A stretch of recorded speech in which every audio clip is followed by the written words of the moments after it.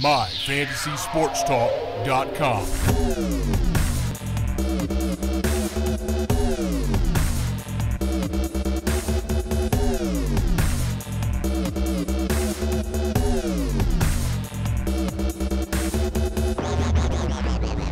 Hello again, everyone. This is the My Fantasy Podcast brought to you by MyFantasySportsTalk.com. Brandon Reed here, going to be joined by Dan Shaw, the founder and lead writer for MyFantasySportsTalk.com, and Kyle Kirby, lead contributor for MyFantasySportsTalk.com. We have got a big show, of course, as always. Thank you for listening to the podcast. We're going to be talking a little franchise tag, NFL franchise tag today, and we're going to be playing a little game called Tag or Pass. I'm going to bring up a few guys that we think their team should either tag, put the franchise tag label on, or pass. Going to be talking about some NBA trade deadline news, too. The trade deadline has passed us. We're going to review some of the trades that were made on trade deadline and see which teams came out ahead of that. And it's almost tournament time, almost March Madness. NCAA Bubble Watch is going to be another topic on today's show. It is Monday, February 22nd, so let's get into the show. Bringing in Dan Shaw and Kyle Kirby. What's going on, guys? Hey, how are you guys? What's going on, everybody? Doing good. Another big Monday for us, and just briefly, a little bit off topic. I know had a WWE pay-per-view last night. I know, Kyle, you watched that, wrote a good article on that, so everyone check that out. He wrote an article on the build and his predictions for WWE Fastlanes. That's currently up on the website, myfantasysportstalk.com. Check that out. What did you think about the pay-per-view overall, Kyle? Oh, my God. This could easily be its own podcast. I could go on probably by myself for a good hour on this. It was good. I mean, the matches were fine. The actual build to every match and the results weren't that great. I wasn't too pleased with the main event there. You and me were talking about it a little bit before in the chat, Brandon. But I won't go on too long. But it just seems like they don't really know what they're doing, and they're not listening to people when it comes to this guy Roman Reigns, who they're just pushing like crazy, like they think he's The Rock. Seems to be the golden boy, huh? Oh yeah, I mean it's terrible. I think they want him to be The Rock. He's not The Rock, but it's it just hasn't been very good. I wasn't too happy with it last night. My boy is Dean Ambrose, so not too happy with what happened to him. And I saw a little bit kind of a spoiler of something that happened to him that's going to be aired tonight on Raw. Let's just say he was attacked early on. So I'll leave it at that. I'm not going to spoil anything. But anyway, yeah, I kind of felt the same way. I think they're in a tough position leading up to WrestleMania. I'm not feeling it, and I think they've kind of painted themselves in a corner. A lot of that due to injuries. So, but yeah, WrestleMania about 6 weeks away. And which brings me to my next topic I wanted to mention real briefly with Dan. Dan, we're added some new categories to MyFantasySportsTalk.com. We're not just fantasy talk. We're not just sports talk. We've added the wrestling segment, and we've also added movie reviews. Talk a little bit about some of the new things going on at My Fantasy Sports Talk, Dan. Yeah, it's actually pretty exciting. We've created a whole new entertainment section that's going to cover not only movies, TV shows, music. I know Malachi just reviewed the Kanye West CD, so that's up there. But it's a whole wide array just to kind of give a whole new audience a perspective, kind of introduce them to some sports too, because on there they can see what we have to share on the sports world as well. And we've got Walking Dead previews, and also Deadpool, a couple of Deadpool articles. Currently, as that's one of the hottest movies out right now. So check that out. Your source basically for all sorts of information in the worlds of entertainment. Entertainment. MyFantasySportsTalk.com. But guys, let's jump into our first topic of the show here. And that is NFL franchise tag. We're going to be playing a little game we call Tag or Pass. And first one up on the list, let's talk about Kirk Cousins. What's going on in Washington, period? What's going on with Kirk Cousins? Which one of you guys wants to take this one first? I'll let Kyle have that one. Okay. It's a tough one. I'm a little bit conflicted. I'm going to go with tag. I think that's the best way for them to go. I think that this is obviously, it goes without saying, I'm going to go through all the cliches. It's a quarterback-driven league, blah, blah, blah. But you know what? There's not enough good quarterbacks in the league, and this is the truth, to really let someone like him go Is he worth the money that a franchise tag or a big deal would be giving him? I don't think so. But I mean, you got to look at his recent performance. The last 9 games, he only had 2 of which that were which he had a passer rating under 100. Pretty good. 20 touchdowns and 2 interceptions over that stretch. Pretty good. Plus, he is the main reason why his team got to the playoffs, which is something that Redskins fans, I'm sure, were very pleased with. I think you got to tag the guy. He's definitely a talented guy. Is he worth top 5 pay? He's not worth top 5 pay, but you got to do it. It's just the way that this thing shook out for them. They have to pay him. Dan? Yeah, I pass. No way. Kirk Cousins. It's Kirk Cousins. His stats were impressive in 2015. He only 11 interceptions. I can give him credit, over 4,000 yards, but it is a pass happy league. But franchise tag's $20 million. I mean, that's a good chunk of change. And I mean, I wanted to give him some benefit of the doubt. So I wrote out every single starting NFL quarterback, and I could only see 5 that I would take over Kirk Cousins, or 5 that I would not take over Kirk Cousins, making 20. Okay. Yeah, I was about to say you Really? went opposite way on me there. Okay, 25. I'm with you. 25 quarterbacks I would take over. So I can't justify the paying of $20 million to Kirk Cousins. And Andy Dalton was not one of them, was he? I would take Andy Dalton over Kirk Cousins. Okay. And his broken finger, and his terribly broken finger. Yes. Me and Dan kind of ribbed on each other back and forth over the NFL season about that. I had him on my fantasy team, and I thought he was setting the world on fire, but that was early on in the season. Dan left him out of a couple of his top 20 QB articles. So I was right for a little while, then I think he ended up ultimately being right about Andy Dalton. But anyway, continue. I just would not pay him. He's just it. With their draft position and the quarterbacks that are out there, I would rather take a quarterback in the first round, later in the first round, say a Carson Wentz, Jared Goff, if they last that long. And the reason they got into the playoffs, I know you said Kirk Cousins was a big part of it. It was that top 10 defense. They don't have a lot of parts that they need to improve on that defense, making a quarterback in the first round justified. Yeah, and I'm with you. I'm more with you along the lines of Kirk Cousins, Dan, than I am with Kyle. I would pass on him as well. And I think even Kyle mentioned this, but I am not really for Kirk Cousins franchise tagging him because is he worth $20 million for the tag value? Absolutely not.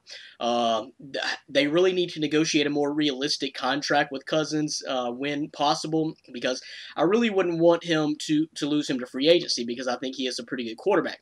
But unfortunately for the Redskins, they made the playoffs, and they're not going to really be getting a very high draft pick in the first round this year. So I'm looking at more of a quarterback. I think they definitely need to draft a quarterback, second, third round, whatever it may be, just to get a backup plan, because I think they're going to let RG3 walk. I don't want to lose Cousins, but I'm not paying him $20 million. I will find someone else on the team, or through free agency, or possibly a rookie through the draft before I pay $20 million for Kirk Cousins. And I'm also kind of with Kyle, because I look for a further reason to even justify why to pass on Kirk Cousins. And I have to admit, he was, I think, a large reason why the Redskins did have some success, but they were in a division where 8 games would have won the division too. So not real tough. So, but yeah, I'll have to pass on Kirk Cousins and the franchise tag as well. Next up, here's a big one: Von Miller. I'm going to go to Dan first on this one. You got to pay the man, especially after bringing home the MVP in the Super Bowl. He's going to get the franchise tag. I think it's whether or not he's going to get a long-term deal after the franchise tag.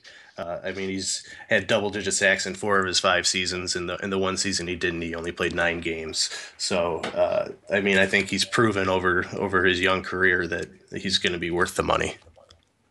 Yeah, I'm with you there. I say you got to pay him, you got to tag him, unless you negotiate another contract or some sort of extension. But it makes good business sense for Denver, and I feel like I would tag him. He's going to get comparable pay. I think. I mean, 13 million. I think is going to be the number roughly. It's nothing to sneeze at, and I would do it based on, yeah, filling out him and his agent. I don't want to jeopardize any kind of future negotiations with him. If he feels slighted by this franchise tag, then I may think of other ways, or just reconsider. But I think the business sense of it and kind of a no brainer is to tag him. But again, that's someone I think I want on the team for quite some time to come, and I would kind of fill out him and his agent and make sure that he's not going to in no way feel slighted by that franchise tag where he may look to walk another day. So you need to lock him up though long term. That's the bottom line. However, you need to get there to do it. You need to do it.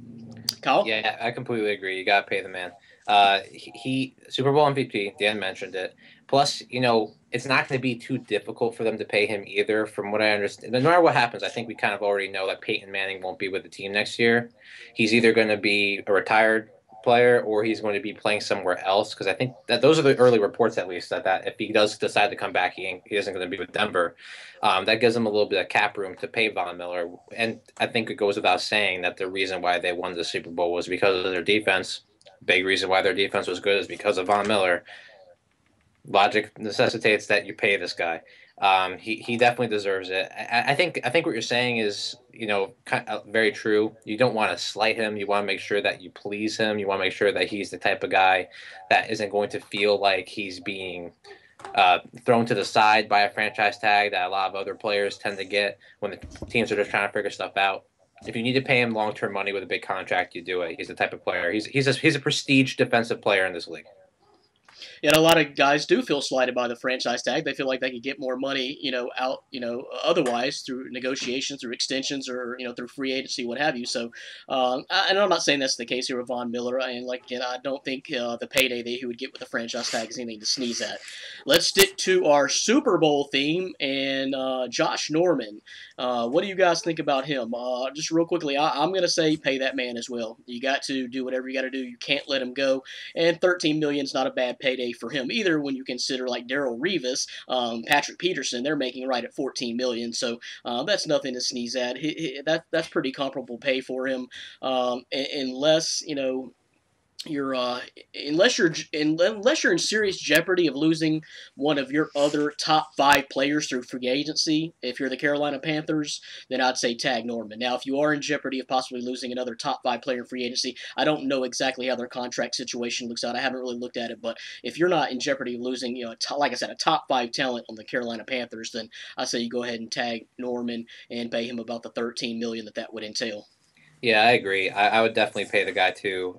Definitely emerged as a shutdown cornerback this year. He's one of those guys, though, when you look at his stats, they're not incredible. That's the thing I was researching a little bit. But the reason for that is because he is such a good quarterback. Quarterbacks don't throw his way. So if you're one of those people who like to look at stats to justify whether or not to pay somebody, you're not going to find it with Norman. But if you actually watch the game, you could tell just how impactful he was on the field. He's someone you definitely have to pay. He's one of their best defensive players. Similar to Denver. I mean, Cam Newton was great this year. Big reason why the offense was successful, one of the highest scoring offenses in the league, but a big reason why they got there was their defense as well, and Josh Norman led that charge. Yeah, I'm with both of you guys. Shutdown corners are somewhat like franchise quarterbacks, hard to come by. So when you have one, it is rare. You got to lock them up. I mean, he's also, I think, he's not talked about enough as a leader of that defense. Just the way, I mean, he was in the pre-games with the bat, the whole situation, bringing the bat out. I mean, that pumped up the defense, but that was supposedly, from what I've read, that was him doing that. So I mean, what he means to the defense is justifies the tag in itself. All right, we're all in agreement there. Bounce it back to Kyle. Alshon Jeffrey, Chicago Bears wide receiver. What do you think about tagging him? Whew, this was a tough one for me. I went back and forth. I settled on pass. It has nothing to do with his talent. Absolutely nothing to do with his talent. He's top 10 wide receiver in this league when healthy. He's definitely a good player, but it's the when healthy part that makes me pass. I mean, I feel like we were talking about before about, we just mentioned it's hard to come by a good shutdown corner. I don't feel like it's as hard to come by a really good wide receiver. I feel you can draft a good wide receiver. You can usually find receivers later in the draft that you can get. This was just another injury-riddled season for him. He was under 1,000 yards, only 4 touchdowns the full season. No game in which he had more than 1 touchdown either, which really isn't like the worst type of stat. But for someone of his talent, you'd feel like he'd do a little bit more. But that's because he was injured. With his injury risk, I would not pay him any type of long-term money. I'd let somebody else take on that risk. Right. I would pay him. His injury history aside, I mean, the franchise tag is. 1 season, you got to hope, obviously, that season he is healthy. But I think, what else do you have when you're the Chicago Bears wide receivers? I mean, there is nothing else promising that's on that roster. I know you can draft some, but year one with a aging quarterback and Jay Cutler, if he even will be their quarterback next season, they're kind of in somewhat of a rebuild wind now. Who knows what's going on there? So. I think for the talent that he is, you'd lock him up for the season. Yeah, I'm more along the lines with Dan on this one. I just think, and Dan hinted on it, you almost have to. Forte, you let him walk. You let Brandon Marshall walk last year. You have an aging Jay Cutler, as Dan just said. I'm not sure. I mean, you're letting all of your talent go in the Chicago Bears. If you choose not to tag Jeffrey and to keep him, I don't know what else you have to lose. I don't know who else you would tag if that's the case. I just think you're barely holding on if you're the Chicago Bears, and you're almost to the point where you're slipping into irrelevancy, and the move to let Forte walk really puzzles me there. So, and I think also if you let Jeffrey go, or if he does eventually end up leaving, if you're Jay Cutler, you just got to throw your hands up. I'm only Jay Cutler. I'm trying my best out here, and you've let all my talent walk in the last couple of years. So I'm also in favor of tagging Alshon Jeffrey. Let me ask you guys a quick question, though. So if you tag Jeffrey, right, let's say he has a completely healthy season coming up. Do they make the playoffs with Jeffrey completely healthy? No. I guess you got to see how their offseason is. You never know in the NFL. I mean, the amount of teams that aren't playoff teams that become playoff teams the next season is a vast number. I think it's over 50%. So I think you have to see how their offseason plays out. And can Jay Cutler stop throwing to the other team? That's the biggest question. But I say Jeffrey gives them a better chance, yeah. Well, and I would agree with that. I'll say no, but with Jeffrey, I think it gives them a better chance. But they still got a lot of work to do with that roster. Yeah. I was gonna say, but Jeffrey is only 26 years old, so you tag him for a year. He's 27 coming out of it. If he proves to be healthy, that's where you lock him up for maybe a 4-year deal, and maybe by that time your roster is good enough to be able to compete for the playoffs or at least the division title. Yeah, and you could replace him possibly through the draft. I'm not sure if that's going to happen because I think he is a pretty elite talent. But at some point, you have to cling on to some of your talent if you're the Chicago Bears, because I know the fan base has got to be getting frustrated as well, and that's the ones who are probably in the corner of Jay Cutler. I know there's probably a lot who are not in the corner of Jay Cutler, but you have Jay Cutler, then you let all the talent walk. That's a tough situation. But yeah, Kyle kicked us off talking about Alshon Jeffrey, saying that this is a tough one. So let's move on. Eric Berry for the Kansas City Chiefs. What do you guys think about Eric Berry? Tremendous comeback year this year, battling all that he went through. What did the Chiefs situation look like with Eric Berry? I have pass. I would not tag him.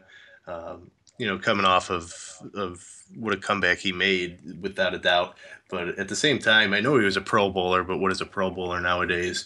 I mean, he had the lowest tackles of his career in the games that he actually the season that he played, 55 tackles. His stats weren't very becoming of what he had shown previously. Didn't even force a fumble, which is something that he's known as a hard hitting safety. So I would not pay him. Kyle? Yeah, this is another tough one for me. I'm going to go with pay, just just because he's such a good talent. And I think that, this was a resurgent year, not only for Eric Berry coming off of, obviously the cancer treatment, but for the Chiefs in general. He's the type of guy that I feel like if they let him walk, not only would the fan base not like it, I think his team wouldn't like it. I think there would be a lot of I definitely think his teammates view him as a leader. So I think there'd be a lot of pushback from the team and the different players on the defense if they let him go. If we're talking about the idea of Alshon Jeffrey being kind of a 1 year trial period, I think it almost definitely applies to Eric Berry. He's again what is Pro Bowl, but he still did make the Pro Bowl. He still was one of the best safeties in the league. You got to at least give this guy the year. Hope that he stays healthy the whole year. Whether it's on the field related injuries or off the field sickness. He's the type of guy that definitely deserves that type of at least a trial period and definitely a longer payday in the end, I think. And I'm with Kyle on this one. I'm tagging him. I'm paying him, if no other reason except to maybe show him a little bit of loyalty after his incredible comeback. And again, with his health off the field, you never know. I mean, everyone in NFL's playing days are numbered.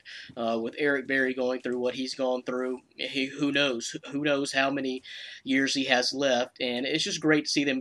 He did battle back. He did make a Pro Bowl, and the money that he'd be getting would be nothing to sneeze at for Eric Berry. I mean, with the tag value, that's going to be a pretty hefty payday and puts you right up there at the top of the league pretty much in safety. So I don't know. They may have other options, but he's definitely would be a yes for me as far as tagging him and keeping him with the franchise, because I think he is one of the cornerstones of just the makeup and feel of that Kansas City Chiefs team. So yeah, I would say tag him again. There may be other options, but I'm going with yes. Pay Eric Berry, keep him on staff. And the last one I have is Gary Barnkowski, as we've been calling him. Of course, it's Gary Barnidge, tight end from the Cleveland Browns. Kyle, go ahead and make your pick and explain how the Barnkowski got started. Okay, well, the Barnkowski thing started, and let me make it very clear: I'm the only one of the three of us who knew this nickname. That's the absolute fact. So I'm a little disappointed in the two of you that you didn't know this. Barnkowski. Kyle, I read it 4 different times and even made notes, and right here, even typed it out, Barnkowski, and I knew his name was Barnidge and didn't even pick up on it. So I think that has something to do with him being a Cleveland Brown. I just thought it was a mystery person. I had to Google him to see if he existed. You guys off. What team does he play for? What did you find, Dan, when you Googled Barnkowski? I actually did find some Barnidge and a little Gronkowski. Yeah. Okay. Yeah, that's where it comes from. The idea that he kind of looks like Gronkowski for some sort of obvious, not so subtle reasons. But he's definitely he had that kind of similar type of play style to Gronk. So I think I was listening to some sort of podcast where it came up, and it just stuck with me. I've only been referred to him as Barnkowski. As far as passing or tagging, I'm gonna go with pass on Mr. Barnkowski. He had a great season, definitely a great season. Easily the Browns' best offensive weapon. It wasn't even close. Definitely swung some fantasy seasons too for a couple of people, I'm sure. But he's 30 years old. He has no record of sustained success as anybody. I mean, this is I'm not sure exactly what season this is for him, but again, with being 30, he's been in the league for a little bit. And this is the only season he's had with any sort of real noticeable success, noticeable production. I pass on Barnkowski. Yeah, kind of a Jordan Cameron type breakout year where that may be it. We just don't know. Dan, what do you think about Mr. Barnkowski? Yeah, I would definitely pass. The only tight ends worth tagging are named Gronkowski. Really, there's not too many. And he might have been a part of their offense in 2015, but that was the Browns' offense. You have Josh Gordon coming back, so that's a weapon you're gaining. Yep. And then it's just the Browns. It's not. There's no reason to keep a 30-year-old tight end. Well, you guys have kind of talked me out of that. I totally agree with you, but I'm saying pay him. I don't really have a whole lot on this topic, but he was again, you just said he was the best offensive player on the Browns team. And are we 100% sure that Josh Gordon is coming back? No. His papers have been filed. We're just awaiting Goodell, who's probably taking his sweet time. But I supposedly, from everything I've heard, he's been clean. He's done the steps that he's needed to do, exactly how he's needed to do them. So I think it's inevitable. It's just a matter of once he filed his papers, it's a 60-day waiting process, I believe. So I think we're just waiting for that 60 days to hit, and then he should be reinstated. Okay, well, let me rephrase. Do we know that Josh Gordon is going to stay clean and do the things he needs to do and play nice and continue to have an NFL career? But yeah, going back to Gary Barnidge, I mean, I don't know. I could take it either way. Like I said, he was the best offensive player on the team last year. The team is just a hot mess. I wasn't even considering Josh Gordon come back when I kind of researched this and looked at whether I think I would tag Barnidge or not. And I do think a $9 million salary, which is what the tight end tag would pay him roughly. And I do think that may be just a little bit extravagant because, as Kyle was saying, I think it is like at least his seventh or eighth year in the league. He's been around a while. So, but you let him go with the confidence I have in this Browns current makeup, and I think they're only scoring 9 points a game. And he had a run. He was kind of up and down too. He had a killer stretch there, but even he slowed down as well. But the quarterback was changing every week on him as well. But yeah, I think if you let him go, I have no confidence in your offensive production for next season. You score 9 points a game, and but that's why I said pay him. So I would tag Mr. Barnkowski, a.k.a. Barnidge, tight end of the Cleveland Browns. So that was a good segment. Check out more tag information and more NFL information coming up on the website. I know Dan is throwing out their player profiles consistently, and the rest of the group will jump on that as well. And do not forget to check us out when we get closer to draft time because we will be all over that, myfantasysportstalk.com. So don't forget to check us out in the months to come. Let's move on. NBA trade deadline review. And the trade deadline was this past Thursday. Not a lot of huge moves. No really marquee players changing hands. Keeping up with the Grizzlies myself, I think the trade with Jeff Green and Lance Stevenson was probably one of the bigger trades that went down. And I'm talking literally minutes before the trade deadline. That just came in. I mean, I found out about it after the 2 o'clock Central Time, deadline passed. And I'm like, well, man, that must have been some really late negotiations there to get that trade through. And it was really kind of a shock, but it made sense for both teams. And we'll get into more about that. But first of all, guys, what did you see? Do you think that was maybe the biggest impact or biggest whoa type moment from the trade deadline? If not, what else did you see? For me, it really was what we didn't see. That was the thing that I think stood out the most to me. When I was going through this, I kind of thought of it in the concept of who won and who lost. The thing that I saw the most was no team really doing anything to challenge the Warriors. I think that's kind of what I got from this. I mean, the only team that's a legit contender, we talked about the legit contenders last week on our Lost podcast, but, we talked about, the 4 teams being Cleveland, the Thunder, Spurs, and Warriors. Now, Cleveland and the Thunder both made moves, but to me, it was nothing that was going to really threaten the Warriors' stake at being the best team, being the team that you need to look at as a favorite to win. So for me, it was the stuff that didn't happen. I still think you look at this whole makeup of the league as the Warriors being the team to really look at here. Yeah, I definitely agree with that. Not much happened. I'm not sure that anyone could have done anything to really dethrone or even jeopardize the Golden State Warriors' chances of holding that trophy in June, though. Dan, what did you see or kind of shocked you about the trade deadline, either lack thereof or what actually did happen? Yeah, I think we talked about it. We knew we're somewhat expecting a slower trade deadline, and that's exactly what we got. I mean, the biggest thing for me is finally Markieff Morris is off of the Suns. I mean, what took him so long? He's been a cancer to your team the whole season. In a lost season, I know our writer Kevin McQuaid is a huge Suns fan. fan, and he's been calling for it ever since the season started. Get him off the team. Man, has he? Hey, poor Kevin, man. He has seen a lot of turmoil in Phoenix this year. Oh my God. Man, that team just I don't know. I don't know what to say. But props to the Suns. I mean, they were able to actually get a pretty decent package for a guy who I would think holds zero value, but you get a protected first-round pick out of the deal. Sending him to Washington, obviously a couple. Well, yeah, and I agree. And I really don't think DeJuan Blair and Chris Humphries are anything to sneeze at. That's pretty good role players, considering the team has kind of been decimated. Find a role for those guys. They both can play. Right, exactly.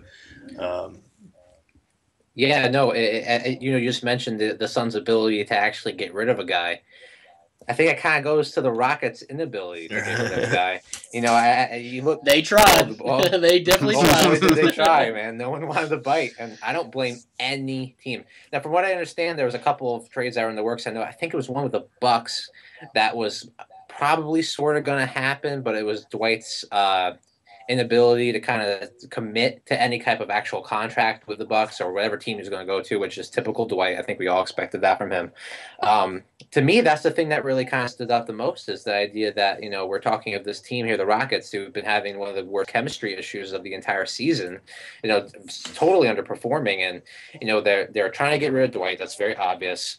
They didn't do it. So now we got Dwight on this team, who's going to be more of a moody guy. There's rumors of Lawson, too, I think, trying to get moved a little bit. Didn't do it. So this is just going to be more turmoil for this team.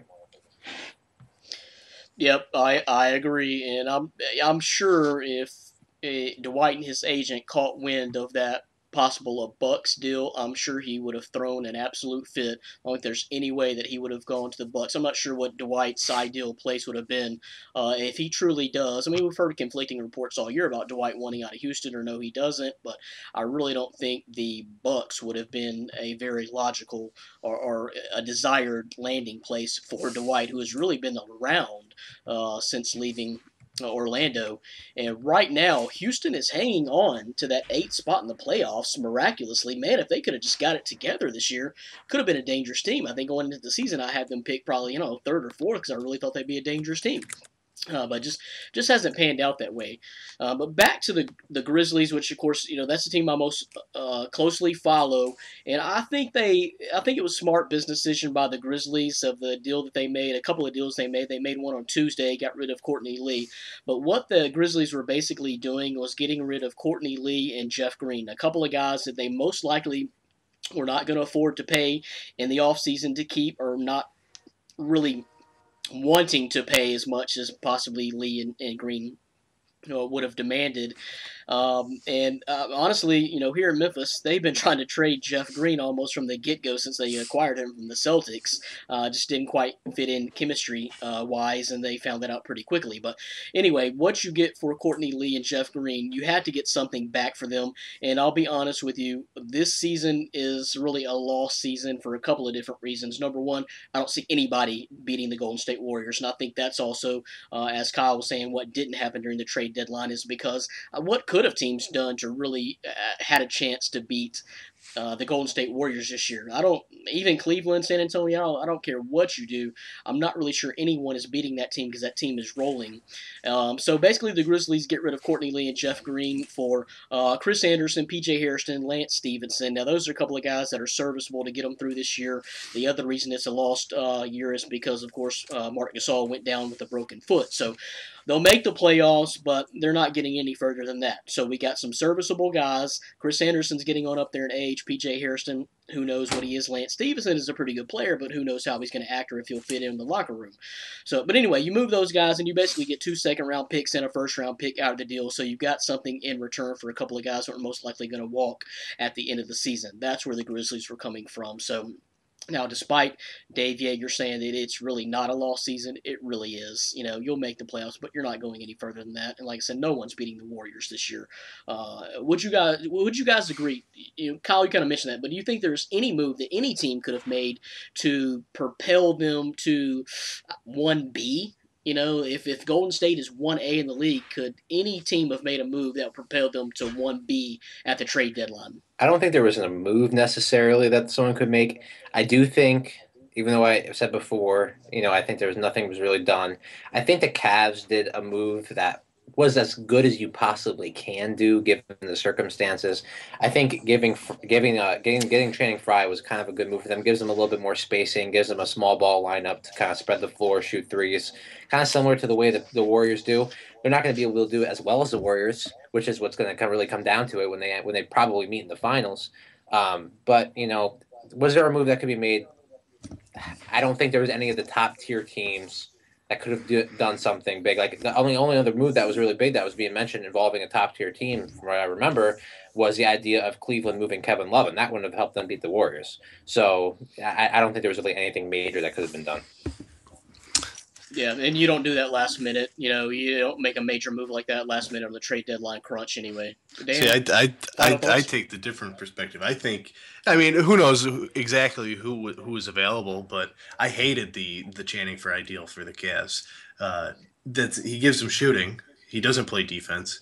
You're never going to outscore the Warriors. So you're gaining shooting for when you really need to gain perimeter defense and be able to try and somewhat slow down, I think, what the Warriors have. So I actually didn't like that move. But, who knows if DeMarcus Cousins was available and you trade Kevin Love to Sacramento for DeMarcus Cousins and, a whole different package. So if the Cavs were to acquire something like that, I know it's a dream, but if something like that were to happen, I could say, yeah, maybe they could challenge the Warriors, but it's tough in season to find that type of deal. Yeah, and even with the current makeup, I really only think we're talking about maybe possibly a 4-team race. I think Kyle alluded to that earlier in the show. You got Golden State, and then there's everyone else, meaning the Cleveland Cavaliers, San Antonio Spurs, and Oklahoma City Thunder. Outside of those 4 teams, I don't think there's any chance that anyone else is hoisting the championship in June. I don't see it. So you could have seen a quieter period just because the Golden State Warriors have almost emotionally beat down everyone else and submitted them and saying, this is our time. I don't care what you do. This is our time. So it could have gone either way. Teams could have panicked and tried to make a move just to compete. And I think what more realistically happened is teams just said, well, let's not make any moves. We're going to handle this in the offseason and just kind of wait for the Golden State Warriors to get off this hot streak. And maybe a piece or two of theirs will become available and break up this dynasty a little bit. So let's transition from the pros to the guys who play in the college uniforms. The NCAA bubble watch is just about upon us. Always a fun time of year. Who's in, who's out. First off, guys, just right off the bat, how exciting is Selection Sunday to you? It's always been a huge, one of the hugest days of the year to me. One of the most exciting days. How exciting is that day to you guys? It's remarkably huge for me. It's a national holiday. Not only Selection Sunday, but the first 2 days of the tournament, the Thursday and Friday, where games kick off at noon. Ever since I was probably 7 years old, I would always be sick. My mom bought it all the way. So I'm not the only one who still takes off work those 2 days. My vacation is submitted. Yep. There you go. Yeah, no, it is a great time for any kind of sports fan, whether you're a college basketball fan or not. I don't usually follow college basketball that heavily until it gets time around Selection Sunday and for the actual tournament. But I'm one of those people that'll go on their computer and look at the matchups and look at the strength of schedule and who did they beat. I love it. It's definitely one of the funnest times for anyone. And I think that's really undisputable because you look at how many people fill out a March Madness bracket when it comes time. Everybody and their grandmother, literally their grandmother, fills out a March Madness bracket, whether you kind of know what you're talking about, you really think you know what you're talking about, or you're just picking the school colors when you fill out your bracket. But literally everyone fills out a March Madness bracket, and it really is March Madness. So some of the teams don't like it as much because they're sitting on what they call the bubble of whether or not they're going to be in the tournament or not. So let's start out with this Bubble Watch segment. Again, we're going to have several more weeks of this in podcasts to come. Again, you're listening to the My Fantasy Podcast from MyFantasySportsTalk.com. Brandon Reed, Dan Schultz, Kyle Kirby here. Now, some of the teams are going to be in, some of them are on the bubble, some of them are going to be out and going to the NIT. We're going to start out this segment, this Bubble Watch show this week talking about a couple of American Athletic Conference teams and several SEC teams, and we'll bring you more teams as we get closer to the actual NCAA Sunday selection show. But first off on this show, we're going to be talking about the Connecticut Huskies. Do you have them in or out, Dan? I have them in right now. I know the American Athletic Conference doesn't get the best rap necessarily. I think it's taken a hit when you look at some of the Power Five conferences, or more than Power Five in basketball now. But their schedule is somewhat impressive. I did like that. They have with their 19-8 record. They've held strong. They've only had. I see one bad loss, and that's at a Tulsa team that hasn't been terrible. But other than that, I mean, their losses, nothing has hurt them. And Tulsa is kind of at the top Exactly. of the American Athletic Conference standings. Yeah. So you have a jumbled mess up there at the top of the standings. Yeah, I mean, they lost to Temple twice, who Temple is the number one team, who's had quite a resume building wins throughout the entire conference play. Yeah, as far as UConn goes for me, I was conflicted on this one too, but I have them in. Now, the reason why I was conflicted is because they did lose twice to Cincinnati, which is another team we're going to be talking about a little bit here. I think that kind of matters, but, I mean, Dan, you mentioned their strength of schedule. I'm looking at it right here. It's 42nd, which is pretty good. And to finish 19-8, but to be currently at 19-8, it's definitely something, you got to definitely consider. I do think there's something to also. I've always kind of looked at the schools with kind of that name recognition. I think that kind of matters a little bit here, and they're one of those schools. I think, especially in this conference, they're usually one of the better teams to come out. So, I think they're I think they're in. I'm tentatively saying in. They have to finish strong though. That's yeah. No doubt. And I'm going to tell you why they're going to finish strong. I definitely have them in currently 19-8, as Dan mentioned. They're ranked 24th in the nation according to KenPom.com, which I go to that website to get a lot of my information. Very good website. Amita Brima is why I have them currently in, and why I have them in when it all said and done. Amita Brima, the big man from UConn, he's just now getting healthy, and he is a difference maker. He's an absolute difference maker. And also, as Kyle mentioned, kind of name recognition.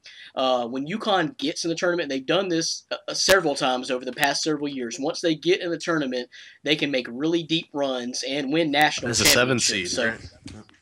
Yeah, absolutely. So I think they're just one of those teams that do belong in the tournament. They're fairly deep, and again, Mita Brime has kind of been bouncing back and forth. Not been healthy all year, but he is the big man, and they've also traditionally had that over the last several years. When they've made their run, they've had strong point guard play and a strong big man, and they got that this year. And I think they'll battle through this, and they will continue to get better. I think really right now they're just hitting their stride in the American Athletic Conference at 19-8. Again, Dan said no real bad losses at all. So I definitely have Connecticut in, and we'll see what happens in the next several weeks. Another American Athletic Conference team, as we just alluded to, is going to be Cincinnati. I do currently have Cincinnati in. They are sitting at 28 and ranked currently 28 according to KenPom, and have one of the best players in the American Athletic Conference, Troy Copane. They are ranked 10th in the country in points against. So that is Cincinnati basketball right there. Grind it out and just smother you on defense. And if you don't score more than 55 points, they're probably going to win. And I hate to say this really hurts me. You guys are going to know this. Their worst loss is to Memphis. Yep. Their worst loss. Their worst losses to Memphis, and I should never. Those words should never come out of my mouth. I absolutely hate to swallow that pill this year, but it is the absolute truth. It was in Memphis. They lost by 4, and I say that's their worst loss. But you got to remember that was a rivalry game as well. It's always a rivalry game when Memphis and Cincinnati hook up. So even that is not just a terrible, terrible loss. But 20-8 right now. we'll see how they battle through the remaining portion of the American Athletic Conference. And right now, they are sitting in 5th place in the American Athletic. But again, it's just a jumbled up mess there. You got 3 teams with 10 wins and Temple sitting at top with 11. But you also got to remember, SMU will not be playing in either the AAC conference tournament or the NCAA tournament, so you can kick them out immediately, which I think is going to help Cincinnati because they are right behind SMU. So you put them, they're actually, 3rd. So that's really considered 2nd this year with SMU not eligible for postseason play. Dan, what about Cincinnati? Yeah, this was probably one of the hardest ones of all of them that we're doing today. I have them out. It was hard to say that, but I do. The Memphis loss was honestly, it was one of the biggest reasons.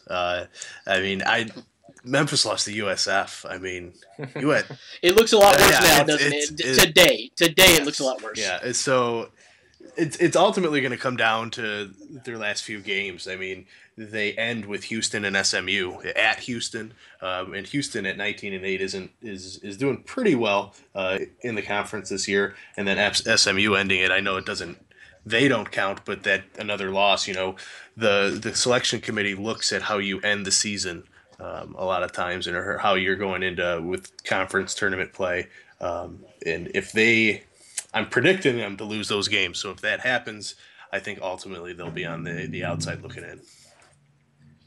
Yep, absolutely agree. It depends on how you finish, so they do have to finish strong. We'll see what happens in the AAC as that all shakes out. Let's move on to the SEC. Kyle, what do you think about LSU, the Tigers' chances of making the NCAA tournament as of right now? You mean the Ben Simmons Tigers? Is that what we're okay? Yep. That's the reason I have them in, and I don't have them in because they're like a great team. It's pretty clear that Alabama's kind of quite a bit of a good run here in that conference, but LSU has the best player in the nation. I mean, I think that's kind of undisputed at this point. I mean, you can argue it if you want to, but consensus number one pick in the draft. Exactly. So I think that alone gives them enough of a boost to put them up. Now, they have some pretty bad losses on their schedule. I understand that. But when you have a player like Ben Simmons, I feel like it would be cheating the viewers, like myself, to not see what he can do in the tournament by himself. Because you see this a lot. Like, I remember, talking about March Madness and how much you love it. I remember back when Stephen Curry was playing for Davidson, he single-handedly brought that team and threw a couple of rounds there. I think we could, not that they're the same player, obviously, but we could see a similar thing with Ben Simmons, just this destructive force deciding to really turn it on and going for it. I'll give you another similar name, Kevin Durant. Yep. Texas made a run. Kevin Durant's one year that they probably had no business making, but single-handedly, absolutely. So Dan, LSU. I'm kind of on the same line as Kyle. I think ultimately LSU will make it in solely because of the Ben Simmons name. The NCAA is about money, and ultimately he's going to draw more ratings in. So I think that's going to be the ultimate judgment. I mean, it's tough to say that they're basing their judgment on that, but I think that's going to be a heavy factor. And it's ultimately going to come down to, again, how they finish. And they have a big contest coming up against Florida, who I know is another one of our bubble watch teams. So that one coming up will probably be a big factor in between those two, who makes it. Yeah, I 100% agree with you guys. I do want to see Ben Simmons in the tournament. Right now, I do have them out of the tournament. I think the magic number for them is 21. They got to get to 21 wins. Right now, they are 16-11. I do think they have a bad loss to College of Charleston, what I would consider a bad loss. Now, they only lost to Oklahoma by 2, but they seem to be trending down lately. Lost with 3 or losses 4. to Alabama and Tennessee. Yeah, Alabama and Tennessee, 2 teams that you probably got to beat if you want to make the NCAA tournament. So, I say all that to say the SEC tournament is going to decide their fate. I think they have to win two games in the SEC tournament, which is very possible, and get that win total up to 21. So February 22nd, I'm saying it right now, LSU has to get to 21 wins and they're in. If they don't, then I think they are out. Next up in the SEC, what about Florida? I currently have them in. Good, solid team. And I've been very impressed with first-year coach Mike White. I mean, most of you probably know it's been a long, long time since Billy Donovan did not coach the Florida Gators, and he was, a great coach. So, first-year coach Mike White, and don't really have any horrible losses. Do the Gators are 17-10, currently ranked 36 according to KenPom.com, and they have a chance to solidify a tournament berth because they do host Kentucky. That's coming up next Tuesday. I think that's March 1st, if I have my calendar right. But anyway, next Tuesday, they will host Kentucky. They have a huge chance there. Win that game, I think you're in pretty much no matter what. Yeah, I have them in too, and solely the biggest reason was that West Virginia win. They beat West Virginia 88-71 earlier on in the season, but at the same time, anytime you can show that you can beat a Big 12 team, I think that shows that you can hang in the tournament. And that the Big 12 this year, I think, is hands down the best conference in all of college basketball, and West Virginia is a top 10 team. I think they are actually ranked 10 right now. Yep, right there in the mix of everything. They blew them out. I mean, that wasn't even a contest. They ran them up and down the floor. So I think that, and like you said, they don't really have a bad loss. I mean, you can look at Tennessee, but it's a away game, and I know Tennessee is a tough place to play. So that's not going to hurt them too much. But the biggest thing I like about them, too, is the senior leadership. I know Dorian Finney-Smith. I love watching that guy play, not only with the points, but he'll grab some boards for you, too. And let me also tell you something about the younger backcourt. I keep up with these guys because their point guard, Chris Chiosa, is actually from Memphis, Tennessee. Another guy that Memphis let slip away, so he went to the Florida Gators, and now he's the starting point guard and doing very well in the SEC. And also another guy, I think is a freshman right now from Little Rock, Arkansas, is Kevon Allen. So that makes up your backcourt for the Florida Gators, and they are solid.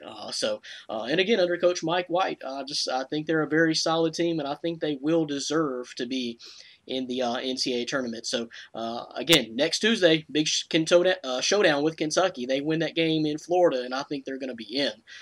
Lastly, out of the SEC, Vanderbilt, the Commodores. What do we think about Vandy? Are they in or are they out? I personally have them out. They have a couple of big wins, but you look at their remaining schedule here. If I got this right, I'm pretty sure they have A&M, Florida, and then Kentucky left. It's going to come down to these three games. They could easily get swept in those three games. If they get swept, they're out. If they can win one of the three, it's up in the air. If they can win two of the three, they're in. So it's really going to kind of come down to these last final three games for them. As a whole, strength to schedule is 50. It's good. It's not great. We're looking at a team like Florida from before. They had the 9th ranked strength of schedule. So that team, if you're talking about pairing the two of them, you're gonna have to give it to one. You got to give it to Florida there. But Vandy, I have them out, but we're gonna have to wait and see these three games. It's gonna come down to these. If they get swept, like I said, there's no way they're getting in. Yeah, and I agree. You're hitting on that point that I wanted to make as well. I have them currently out. They're 16-11. Now, you mentioned the strength of schedule, which is pretty good. It's not bad. And I think that's the reason KenPom has them ranked at 29th in the nation right now, because the strength of schedule has not been that bad. But at 16-11, with the upcoming schedule you just mentioned, I have them playing Florida, Kentucky, Tennessee, which is no slouch, and Texas A&M. So I have them going 1-3 out of those last 4 games. I have them losing to, I think, a better Florida team, have them losing to Kentucky, and I have them losing to Texas A&M. So I have them finishing the regular season at 17-14. That's not getting in the tournament. In my opinion, that's not getting in the tournament. So Vanderbilt is out as far as the way I see it. Dan, I have them out as well. They're coming in hot into this stretch. I mean, they've won 3 of 4, but you guys have hit the nail on the head there. It's going to depend on how they finish. If they could win a couple of these games, going into conference tournament play on a hot streak, like I said, winning 3 or 4 games, they could be viewed as a dangerous team and something that the selection committee looks at.